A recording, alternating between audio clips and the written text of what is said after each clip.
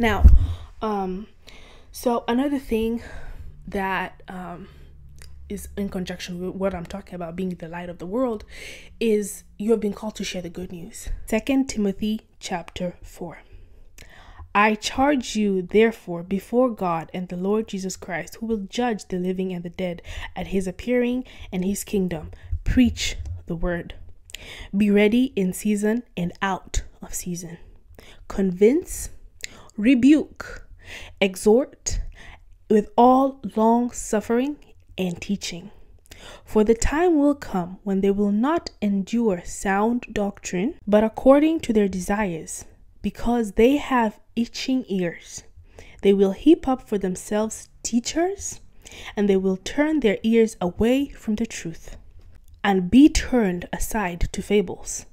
But you be watchful in all things, endure afflictions, do the work of an evangelist, fulfill your ministry. I mean, just look at this guy. I can't imagine a more beautiful thing.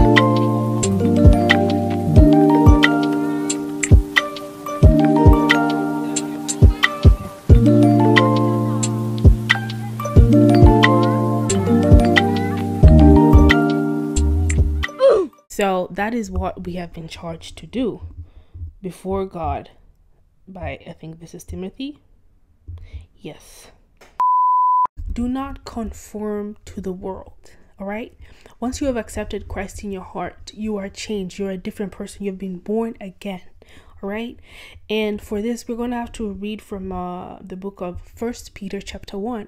It talks about like us being different, us being conformed, us not, changing our ways, our beliefs, because we have read there before, people will start looking for truths that kind of accommodate them. This is why you hear those outrageous statements like, oh, I'm Christian, but I'm a witch. Huh? Huh? And you will be surprised. You'll be surprised at the things that are on this internet. It actually saddens my heart. People are doing things in the name of God, but it's things that God cannot even be near because God is holy. All right. And we're going to get into that in 1 Peter chapter 1. Yeah, we're going to start from 1 Peter chapter 1, verse 13. Therefore, gird up the loins of your mind, be sober, and rest your hope fully upon the grace that is to be brought to you and the revelation of Jesus Christ. As obedient children, not conforming yourselves to the former lusts, as in your ignorance, but as he who called you is holy, you also be holy in all your conduct, because it is written, be holy, for I am holy. We serve a holy God. We serve a holy God, and he has called us to holiness. And with the current teachings of the world, you will think it's okay to live in sin. You will think it's all right, but it's not. That is why it's a battle every day. It's a fight every day for holiness, for righteousness. But the Lord is trying to tell us it's not supposed to be that hard. It doesn't have to be that hard. If you have him, if you're serving him, if you actually have an active relationship with him, it becomes easier. Because the closer you get to Christ, the less taste you will feel for the things of the world. The less interested you will be in the things of the world. They will not attract you as much the closer you are to Christ. You also know that verse that talks about draw near to him and he will draw near to you. And if God is drawing near to you, around him there is no darkness. There is no unrighteousness. So as he's drawing closer to you, so is holiness. So is his holiness. So is his righteousness drawing near to you. And the closer you draw near to him, the more righteous you become. Hold on. Something in my eye. Something is in my eye. I rebuke you in the name of Jesus. Let's not be ignorant to the things that we know are holy. Because we know the things that are holy. And the things that are holy are the things that God has called us to do. And the things that are unholy, the Lord has mentioned quite clearly. And we all know it. All right?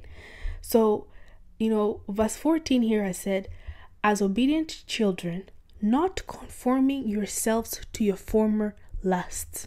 The word conforming is kind of blending in to the new you, the new born again version of yourself, and still keeping your old ways. Honestly, it's more like keeping your old self by kind of conforming and mixing it with your new life of following Christ. You're kind of trying to bring them together. You're kind of trying to make them work.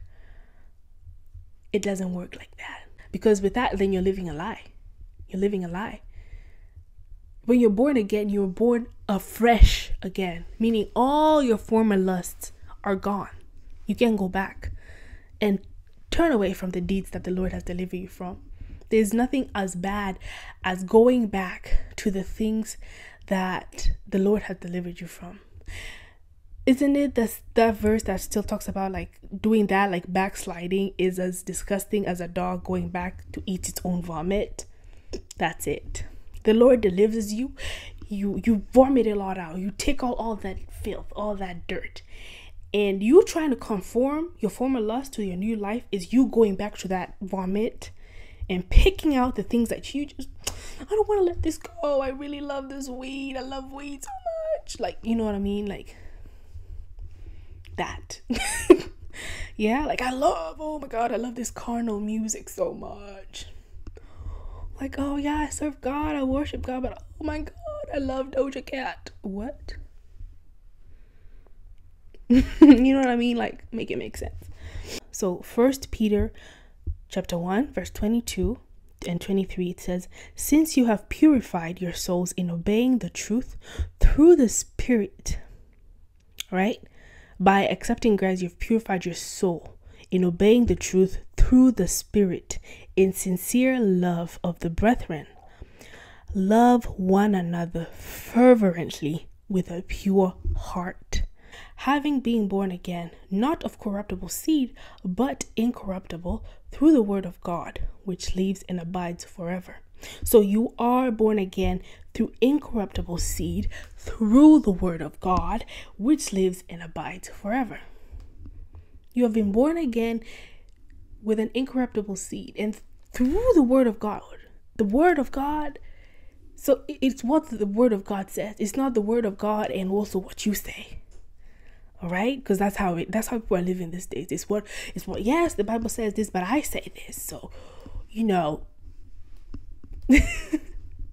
and loving one another, as verse 22 here says, love one another fervently with a pure heart. It's not that we're lacking love. It's not that I'm lacking love. It's because of love that you need to know the truth. And I'm not talking to everybody. Listen, let me make this one thing clear. The Bible has clearly said, he who have ears to hear, he who has eyes to see. It's not for everyone. There's a reason why Jesus was teaching in parables. All right? It's not for everyone. Some people already have their heart turned into stone. You cannot convince them otherwise. And that is okay. But it's not going to stop me from spreading the word of God to the ones that this message God wants to reach to them. All right? So, being as a non-believer, I know you have experienced this. I know most of you have experienced this constant cycle of being low, finding a worldly fix that brings you high, and going back to the same position, if not even worse than how it was in the beginning. Because this world has quick fixes for everything, because it's the same thing that is giving you the problems in the first place. The human nature is selfish. The human nature is wicked. Our hearts are deceitful as humans. It's selfish. It's run by the enemy, whose own sole purpose is to seek, steal, kill, and destroy. So it's gonna give you problems, and it's also gonna give you the remedies so you can trust in it, but not God. But God is calling you for a forever fix. It's not even, I don't want to call it a fix. You're not broken. Well, some of you are broken. Most of us, when I was in the world, I know I was broken. All right? A lot of you are broken. You are in a place where you feel like there is no hope. No one will understand you. Have you ever tried opening up about your problems and you're just like, there is no way this makes sense? Or you could be talking yourself down and trying to minimize your problems by, it could be worse. But it's eating you up inside. And the more you keep it in, the more you hold it in, it's gonna explode and it's gonna have serious consequences following it. If you're truly, truly, truly at that point where nothing this world can offer you can help you, then maybe it is time to turn back to your maker. Maybe it is time for you to really think about things from a different perspective. We've seen their testimonies all over. Look at this testimony, look them up. Testimonies from Muslims, from devil worshippers, from atheists, strong atheists, people who like, they look at the Bible and call it like a fairy tale or a fictional book or whatever. We still have a lot of people who hate very loudly on it, but we still have people who have kind of come to see the light. And I'm telling you, once you see the light, once you taste this living water that the Lord provides, this unconditional love. I know a lot of us are out here just looking for love that we will never find on this earth. Let me tell you something. The love that God has for us, it's love you will never find anywhere. I don't want to get emotional because that is how it is. Like, it's love you will never find anywhere. Nowhere in this world offers what God offers, because God is not of this world. He's not of this world, and there's only one God, one true living God who loves you so much despite your ignorance.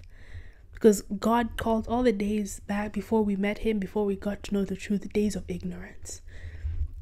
And all your sins are usually forgiven. Like God does not keep a record. You can be battling and say, I'm not ready for God. I did this. I did this. Like, you're feeling that little tug in your heart. You have that tug that you're like, no, like, I don't feel like God, I'm ready for God. I've done so much. Like, he can't. Like, there is nothing that is impossible with God. At that moment, I felt a touch on my left shoulder and a voice that says, I forgive you. How could that be possible? Because I heard Allah is forgiving and merciful, but we cannot know His forgiveness till the day of judgment. So I said, who are you that forgives me? And I feel forgiven today. And he said, I am the way, the truth, and the life. So I said, what is your name? And he said, Jesus Christ, the living God. Seriously, let's talk about it. Like, who God looked down at the earth and he saw how sinful the world had become. And you know what he did? And this is where God's love, like, really, we will never be able to understand it, because he looked down on the earth and he saw this world is so sinful. Because remember, the wages of sin is death. The wages of sin with death. You cannot get away with doing bad things, no matter how the world can make you believe that you're getting away with the sins you're doing, but at the end of the day, justice will be served. Not by the law of the land. You can even escape that, but that's why we have God. He's the one who says vengeance is mine. But he looked down on the earth and he said, oh my goodness, it's so, everyone is sinning. Instead of just finishing us off, and I'm done with them. Instead of just being like so angry and just saying, because he's so holy. Like, God is holy. He's holy. You know what he decided to do? He decided to send his own son.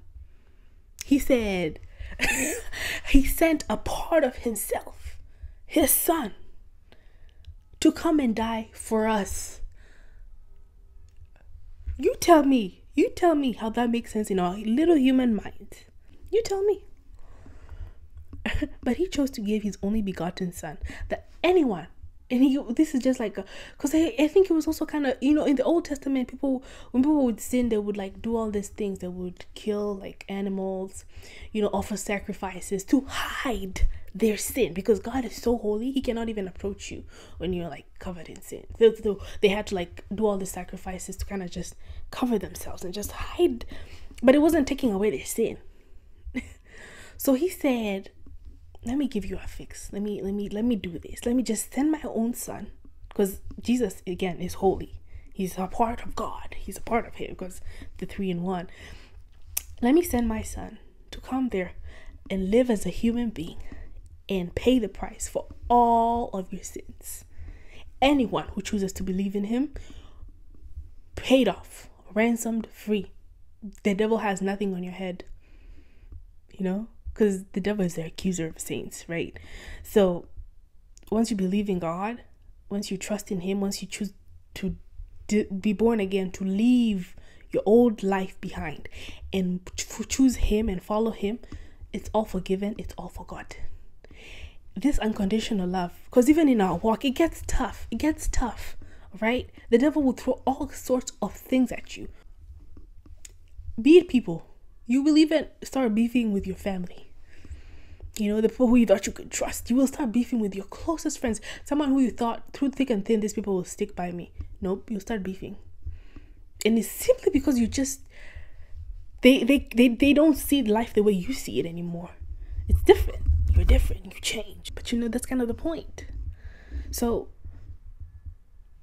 all those who choose to believe him, follow him, and accept to be born again of this incorruptible seed, abandon your former lust, leave your old life behind. You're literally becoming a new person.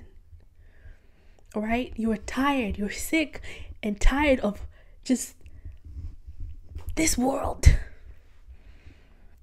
Let me tell you something. The doors are still open. The Lord still loves you. The Lord is waiting on you. Imagine it's on you. The ball is on your your courtyard. It's on your side. As I said before, we serve a God who is a gentleman. He's not gonna just break down the wall, the doors you put in your heart and just be like, I'm here. And then you'll have this moment. Nah, you have to let him in. You have to open your heart. The Bible tells us he's always at the door, just knocking. Anytime you feel low, he's out there like, I can help you. I'll be the one to talk to. And once you get into this relationship with Christ, whenever you have these moments, because they will come up, you know, the world is very brutal. The world is very brutal to us Christians. So, you know, the enemy does not sleep. He will haunt you when you're sleeping. He will haunt you when you're awake. He will haunt you when you do this. But we are protected. We're covered. I'm not trying to scare you now from the Christian faith. The Christian walk is fun. Because the only thing is, you're the child of God. So you have to think of God like he calls himself our Heavenly Father. In the Lord's Prayer, he says our Heavenly Father. So he's our Father. Now you're a child of God, right? Now you as a child of God, you never really grow up. Like you never outgrow. You don't reach 18 in the kingdom years and God is like, okay, go out there. And nah. You'll forever be his child. No matter how old you are, even when you get to 80, you're still a child of God. So the thing is, you just remain a child of God and you follow him, you trust him, you cling to him, and he takes care of everything else. And I'm going to release a video about this because the Christian walk, people like to make it, me being one of them, like I'm because I don't like hiding about the struggles that I faced within my Christian walk. You know what I mean? Like, because it's real. It happens to the most of us, right? So, but like, it's not hard like I'm putting it to be, kind of, you know what I mean? It's not. It's easy once you understand that he is your father. Because as a child, now in like normal terms, you have if you have a loving parents, imagine you were raised by normal, loving parents who would do anything for you. You know what I mean? Parents who love you through anything, through whatever phases you go through. Parents who make sure you are well provided for. So you are a child, all right? You don't have a job. you don't have money. I'm talking now in the normal times. You don't have money. You know, everything you expect will come from your parents, right? And I'm saying, you just imagine like you were raised, like, because I know it's not the same for everybody. But like, picture that, you know, like you don't have a job, you don't have money, so what you gonna do? This whole world is run by money. So, you know, your food, mom, dad, I'm hungry. Mom, dad, I need this. Mom, dad, I need this.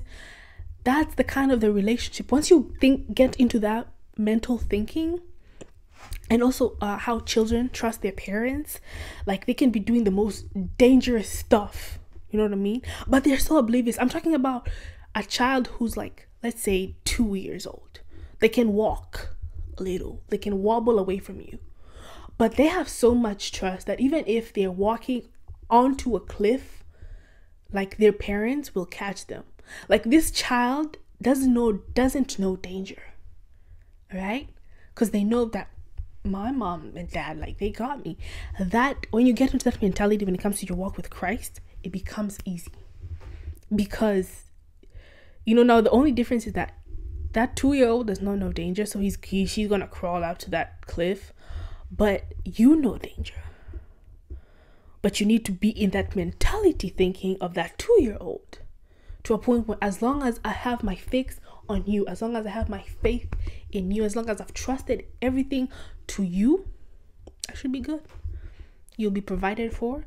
He will be your father, that loving father that most of us probably don't have. You know what I mean? But we're not gonna talk about that. My Father in heaven is the one who's got me. He's got me. Like, everything I need, I ask him. Like, literally, my life can go upside down. And trust me, it has. I've been in situations where I was just like, you got this. I'm your child, so I know I'm safe. And things are going to work out. Like, that's how it is. It's not hard.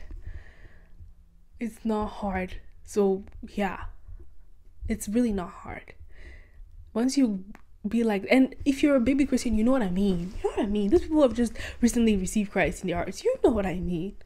There's a place where you're just so reckless.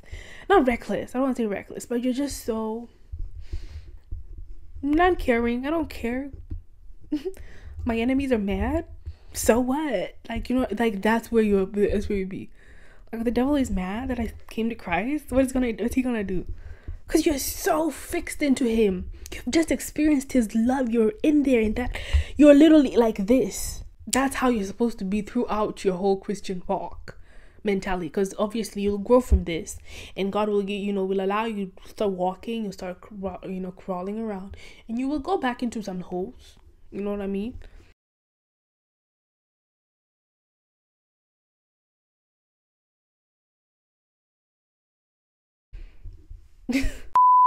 But God's got your back. So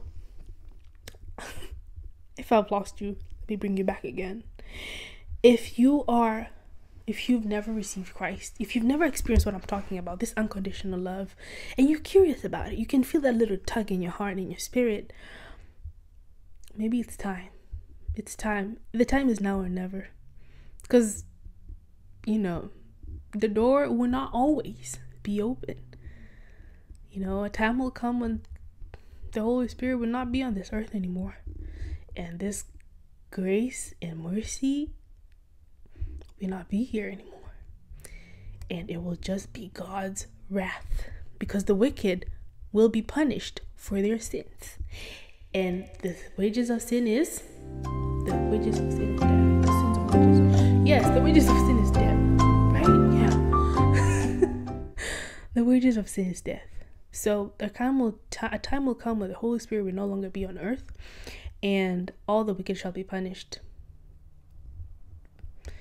And but for now the door is open, and there's grace and there's mercy. But yeah, you should come to Christ. I'm talking to the people who are hearing me, not just hearing me, hearing the Holy Spirit. Even if you were following Christ before, but you somehow, you got sucked in the world, you kind of forgot. It's your time to come back to Christ. God is still there. I'm telling you, once you're chosen by God, you are chosen. You cannot hide. You cannot hide. You know, even David said, like, even if I make my bed in hell, you are there. Your presence is there. He will find you if he chose you. Because God chooses people even before even he forms you in your mother's womb. He chooses you. So they know themselves. You know yourself. You know you are fighting it. You know you are delaying it. You know you're putting it in the back of your head. You know, you hear all these Christians preach everywhere. You're just like, You can feel that little tug. Now is the time.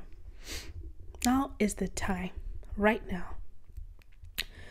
And if you do, and if you have completely decided, remember, it's a fight, but it's an easy fight. Okay? It's a fight. We need to stand firm. We need to seek righteousness. Do not listen to corrupt teachers who tell you it's okay to still live your old life while you're still a new child of God. No, once you're a new child of God, you're literally born again. And the closer you stay to God, the further away you forget, even, like, you just can't go back. Don't go back. But if you have decided to follow Christ with your whole heart, if you want to experience this unconditional love, trust me, the love that God gives, I don't know, you see how I keep on digressing, but the love that God gives, it's just because you can't find it anywhere else. You cannot find it in these quick fixes, in the drugs, in the friends, in the sex. You cannot find it there. It's not there. It's not in the women. It's not in the men. It's not there. The unconditional love you're looking for, that void. Everyone has this God-sized hole in their hearts, in their lives, in their spirits, that nothing can fill apart from God.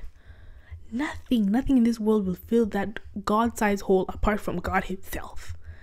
When we are broken, we go to the one who made us. That is God. He's the only one who can fix us. The world will give you lots of bandages, but it will not help. You have to go to your creator. The one who created you is the one who has the fix that will fix it forever, for eternity. And the reward, you get to dwell with him for eternity. Like, so if you have decided, if you have chosen to, let me accept this, let me open this door, let me follow this God, because I love him and I'm interested. Let me just choose this. Remember, you're choosing it for yourself, and it's the best decision you could ever make. And I'm really proud of you. And it's as easy as just repeating this prayer after me, believing it with your whole heart, and just accepting Christ in your heart. Just repeat these prayers after me. It was kind of like a guide into this. And once you believe this, and you believe it with your whole heart, I need you to go find, I don't know, a Christian friend. Like, from there on, the Holy Spirit will guide you on what to do, but do not go back to your old life. You need to believe it in your heart, like you're completely changed. You need to open the door and let him in, and he will do the rest by his grace and his mercy. So just close your eyes and repeat this prayer after me, and let God do the rest. Say, "Dear God, I am a sinner. I have been far away from you.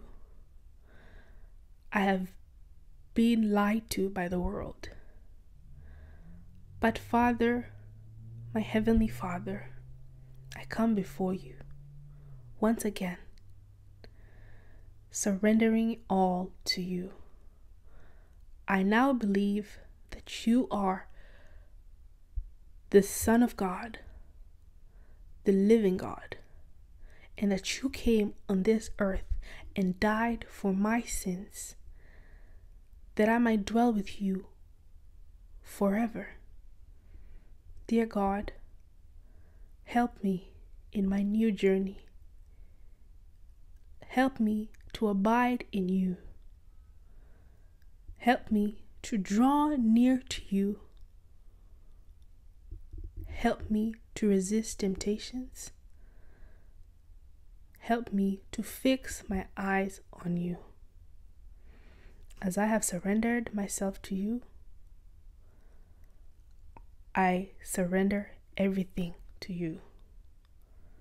And through this, rub my name in the book of death and write it in the book of life. From now on, I declare that I am born again through Jesus Christ, the Son of God, and I will live and not die to declare the goodness of the Lord in the land of the living. Thank you, Jesus. I worship you and I glorify you. I pray these, believing and trusting in the name of your Son, Jesus Christ. Amen. Amen and amen and amen. Welcome to the family of Christ. Welcome to the church, to the body of Christ. We are now brothers and sisters. You are the child of the Most High King, the child of the Most High King. That is an honor. You are royalty now. You're not to hide yourself, for you're a princess. You're a prince. You are the light of the world. Do not hide. Go out, share the good news, share your testimonies. Make sure you have a witness. Make sure you've told somebody that I have received the word of God today. I am born again. And welcome. I know that the presence of God is a life changer, and you could be going through it right now. But go out there and witness to people that you have been born again. And find yourself a good church or a good sermon, preacher. You can follow me for more, I do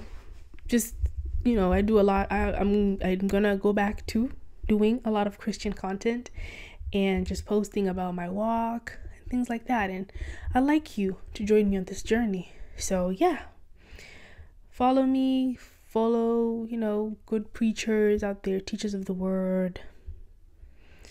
I don't know what else, but mostly just, yes, your relationship with Christ. Work on it. Make sure it's an active relationship. Having conversations with him. He's your father. He's your dad. He's your dad. It's okay to call him dad. Dad. That's who he is. He has asked us to love him like that. Like his heaven. Once you do that, it's so easy. It becomes so easy. The good fight, it's an easy fight. And let me tell you something. In this fight, know that we're fighting a battle that has already been won.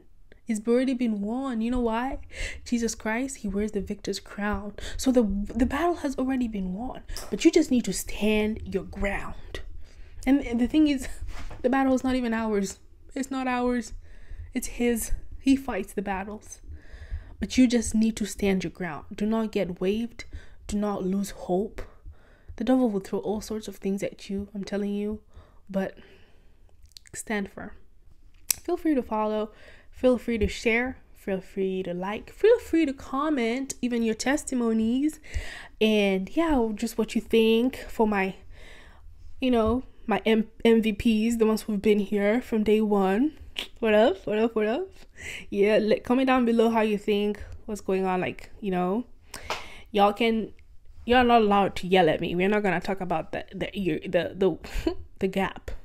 We're gonna ignore it. Just push it away. And we're gonna rock with what I got right now. But yeah, just comment down below where y'all been, how's your journey being, and share to your friends. Let's do this together. Let's do this together. I am so excited for this new journey. Expect more from me. Yes, because the Lord has been busy with me. Yes, he has. I'm just excited for this. So just make sure you share, whatever. I don't know. All those things that YouTubers say. So yeah, do all those. Remember, be ye holy, for I am holy. That's the word that is in my heart. Do not conform yourself to the things of the world. Please don't Do not try to fit in. Do not try to be nice. Let me tell you something about our religion. You see this thing? The Bible? This thing is it's very unpopular. The most unpopular thing is this. The world will not like you. But again, who cares? You know what I mean? Like, who cares? All right, so have a great day. Be blessed. Remember, keep your head high, child of God. And for all the newcomers, welcome to the family. It's only gonna get better from here. Yep. Promise. But don't take my word for it. Take his word for it. Yes, not mine. His word. He's promised to be with you through it all. He's gonna be with you through it all. And have fun. Have fun. Remember to have fun. It's fun. It's fun being a Christian. Please don't let people lie to you like, oh, so what do you guys do for fun as Christians? We have fun. We have a lot of fun. Fun you will never understand. Because you don't see the way we do. And it is what it is. It is what it is. So I'm getting tired now. I'm gonna go. Bye.